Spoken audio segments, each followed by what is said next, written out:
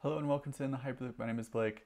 Today we're going to start with a boring revolution. Our friend focusing on everything the Boring Company, and he really recently made a great video comparing all of the different projects that the Boring Company has been rumored to take part in or is undertaking right now, like the Las Vegas Loop and stuff. So I'd highly recommend you check out this video of Q2 report, and there's a great breakdown of all of these projects, the cost per mile of the boring tube, and just really good engineering and economic project update for the Boring Company. And subscribe to the Boring Revolution on YouTube too. Next, we're going to go back to the Hyperloop 1 news of their projected route in North Carolina. This is just a tweet of the introduction of the Hyperloop route, and they've gotten some press from TechCrunch, and I really wanted to focus though on the actual kind of information packet that was developed, I think, by AECOM. This is very similar to other AECOM produced information packets of what Hyperloop is, the project scope in North Carolina, and what it might look like with right-of-way and portals and tubes, and kind of giving a very high-level information kind of what the project might look like. This is kind of a new visualization in Kansas City. I've never seen this, but it looks kind of like the Dubai portal, where it's kind of above ground in a circular fashion, and just kind of interesting. We do then see more about the actual example route and benefits, and kind of how the speed of the Hyperloop would go and what path it would follow above ground, and it is pretty circuitous. I don't see any tunneling in this project scope. So yeah, I would just highly recommend you keep your eyes and ears out for documents like this from AECOM on other Hyperloop routes, and maybe one day I will have the time to make a spreadsheet like a Boring Revolution of all these different Hyperloop routes, the distances, and the completion, and what phase they're happening right now, because there's just so much happening. So yeah, definitely.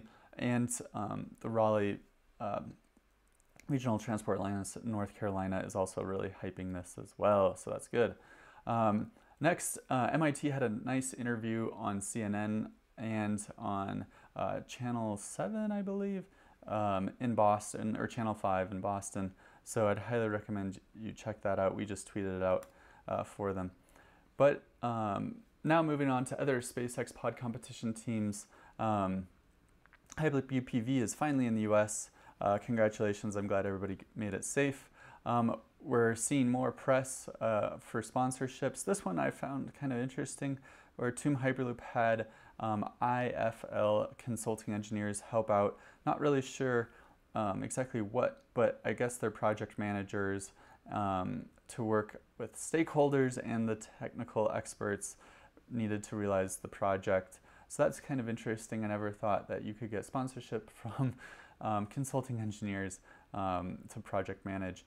Again, MIT Hyperloop has arrived after their CNN article. Glad they made it. They must have arrived pretty late at night. Edinburgh Hyperloop released this really interesting graphic or visualization, a simulation of the custom-made magnetic wheels that thrust the flying podsman. Magnetic propulsion is the core of Hyperloop philosophy, so we can just watch it real quick. And that's pretty sweet. I'm not sure if other university teams, maybe Delft Hyperloop is also doing this kind of wheel-based engineering. I'm not exactly sure, but that's cool. Speaking of Delft, they were able to get through one of their sponsors some space, and they're really thankful for hosting them, and that's really nice sponsorship opportunity. SwissPod, which is not a Hyperloop pod competition team it was, but then they released this interesting photo or render, maybe infrastructure that's in reach. So that's cool, and they're proposing everybody go to their Support Us page, which is for investors, as well as cool swag of reusable cups and straws and water bottles, as well as t-shirts, and naming rights for the pod, which is something we haven't seen actually in a while. We see other Hyperloop pod competition teams doing this for naming rights of pods, but again, for $50,000 you can adopt a pod, or you can, or sorry, Swiss francs, which is approximately dollars, and for $500 Swiss francs you can have your name on it, or just for $10 you can plant a tree, which I really like. Good job, SwissPod, for having that. Next, EPFL has released another video, day 4, so let's just watch it.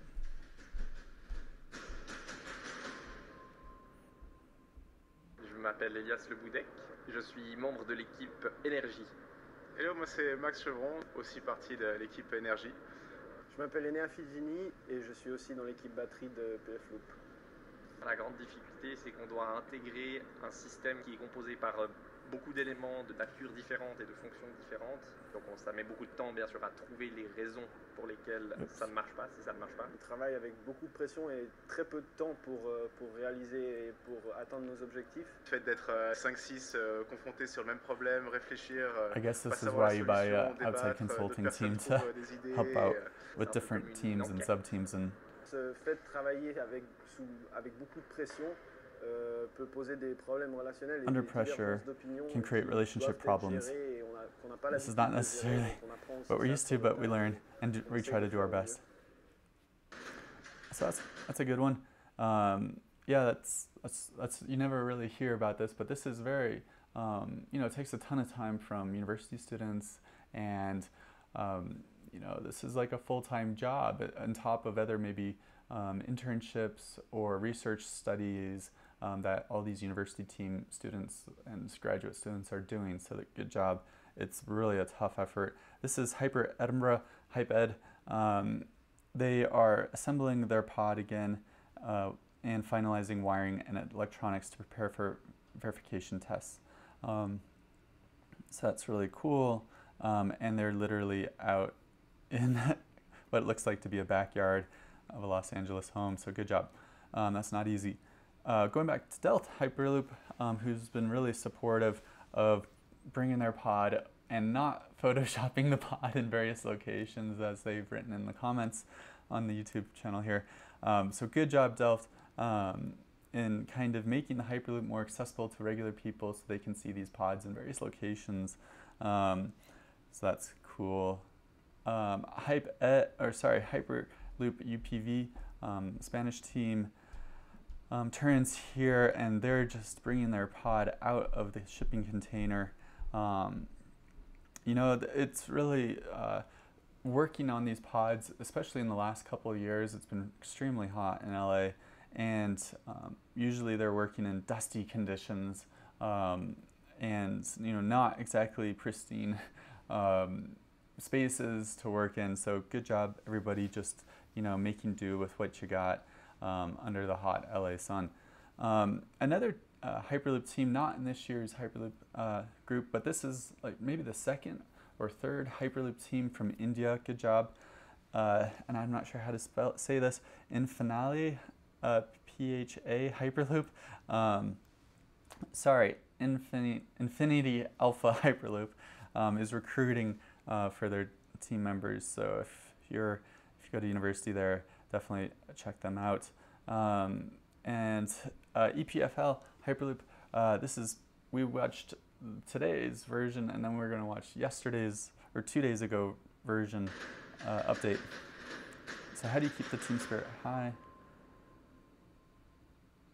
My name is Lorenzo Benedetti. I'm the project coordinator for the EPFLoop team. My work is mostly to oversight all the technical aspect, business aspect, the team activities, and so on. it's surprisingly easy to make this kind of group or this kind of people believe in themselves. Because in reality, each one of them is a brilliant student, is capable of doing amazing things, and they love what they do. It's a strong group of people, so it's very easy to motivate them back. That's cool. Yeah, and again, I would highly recommend you focus on when you share your information about your team. You know, what have you learned? What have you grown? How has this personally benefited you? So this is really cool to see these kinds of testimonials. And now we're just going to check out some of the Instagram stories because the content sometimes differs. Edinburgh Hyperloop, our motor's finishing touches, cheese plates, yep. Whoops. And software and electronics making final tests on communications with 8 days or so, maybe 7 days now, till testing starts. And those are pretty complex batteries. Stay safe. Happy 5th anniversary to Urban Workshop. So yeah, Edinburgh University is at kind of a co-working space called the Urban Workshop in LA. What is Max thinking about here for EPFL? The beauty, their shell, that's a cool hangar that they're in. Cali Poly Hyperloop final assembly, that's great. Tomorrow we drive to the competition, and other Hyperloop teams are driving. Like University of Windsor finally arrived. Do it for the Mask on 3. Ready? 1, 2, 3. Do it for the Mask! Yep, getting spooky with carbon fiber. Delft Hyperloop's releasing these really fun things. Access anything. Pi equals energy to the third. First, we cannot make assumptions like this since we're working with rather high accuracies, small tolerances. Okay. Ask us anything. We're doing everything to make time pass. Electric EMI problems. We have encountered this problem phase and have taken measures accordingly.